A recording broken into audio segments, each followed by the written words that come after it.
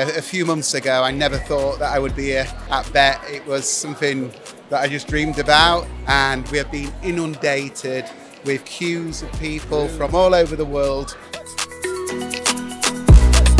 You're gathering the world of EdTech, not just UK. That's what I think is so neat about this. It's an international crossroads. So we're meeting all these folks who we just don't necessarily get to meet when we go to our stuff in the States. This is the center of educational technology. Everyone is here. All the companies that we should be working with are here.